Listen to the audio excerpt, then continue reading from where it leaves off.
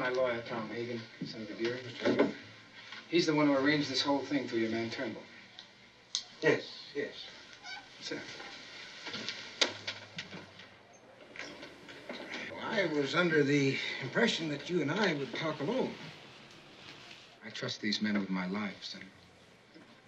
If I were to ask them to leave, it would be an insult. Well, it's perfectly all right with me, but I should tell you that I am a blunt man, and I intend to speak very frankly to you.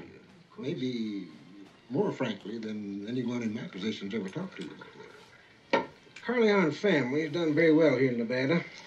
You own, or you control, 2 major hotels in Vegas, one in Reno. The licenses were grandfathered in, so there was no problem with the Gaming Commission. Now, my sources tell me that you plan to make a move against the Tropicana. They tell me that within a week, you're going to move Klingman out. That's quite an expansion. However, it will leave you with one little technical problem. The license will still be in Klingman's name. Turnbull is a good man. Yeah, well, let's cut out the bullshit. I don't want to spend any more time here than I have to. You're going to have the license. Price is $250,000, plus a monthly payment of 5% of the gross. Of all 4 hotels, Mr. Corleone. Now, the price for the license is less than $20,000, am I right? That's right.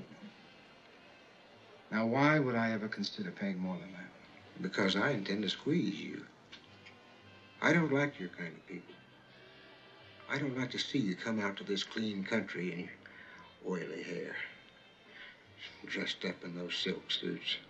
You try to pass yourselves off as decent Americans. I'll do business with you, but the fact is that I despise your masquerade, the dishonest way you pose yourself and your whole fucking family.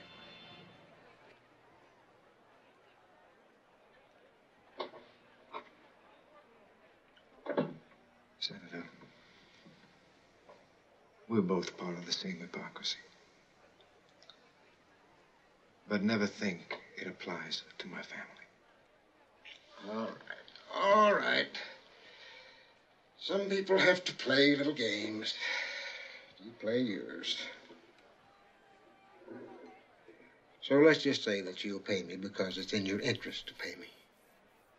But I want your answer in the money by noon tomorrow. And one more thing. Don't you contact me again, ever. From now on, you deal with Turnbull. Open that door, son. Senator, you can have my answer now if you like.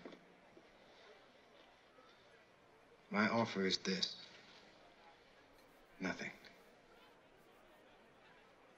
Not even the fee for the gaming license, which I would appreciate if you would put up personally.